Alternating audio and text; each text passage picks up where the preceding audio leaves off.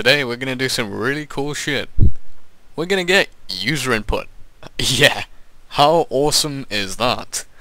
So, let's get right into it. Okay, so, first things first, we're gonna make something called a scanner. Okay, this is gonna be an object. We'll go through objects near tutorial 20ish, I don't remember. But go ahead and make a scanner, name this S, and it will equal a new scanner. And here we're gonna put system.in so it can get input. And we're gonna have to import this, okay? And that comes from a different package. That's why we have to import this. Packages we'll go through in a different tutorial. I know, I'm showing so much at you now, and I'm saying, oh, we'll go through in a different tutorial, but we will. It'll all piece together, okay? So don't worry. Let's just march on.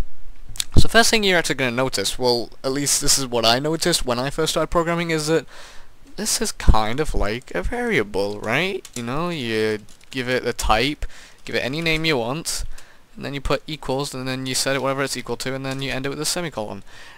Kind of. But this is an object. It'll come clear to you soon. Alright, the difference will become clear. Alright, so let's march on. So I'm going to have system.out.println. Whoops. Println. Oh, I can't type, can I? Println. Programming 4 years, can't type. Alright. We're going to go ahead and also make a input string. That's not going to equal anything for now. Alright, so we're going to get the input from the scanner, and then we're going to pass it on into the inputs. Alright, so I'm going to print out enter whatever here. And then we're going to... Now we're actually going to get the input, so we're going to go input equals s dot get, to string.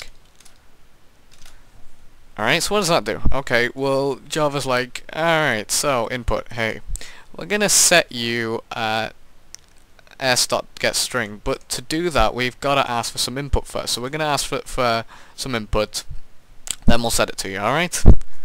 And then we're going to go, you entered,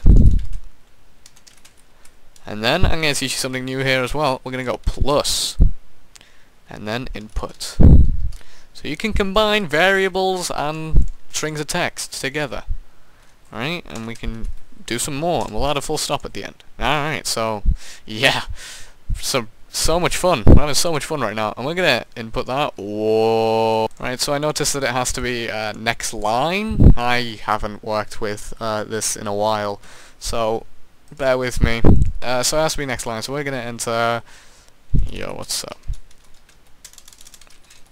Oh, for Christ's sake! There we go. You entered. Yo, what's up? So it does indeed work. All right. Awesome. That's the end of this tutorial. Hopefully you understood this, and hopefully you learned quite a bit today. So I'd suggest leaving a like, comment, go ahead and definitely subscribe, and I'll see you in the next video. Have a fantastically brilliant day, guys. Bye bye.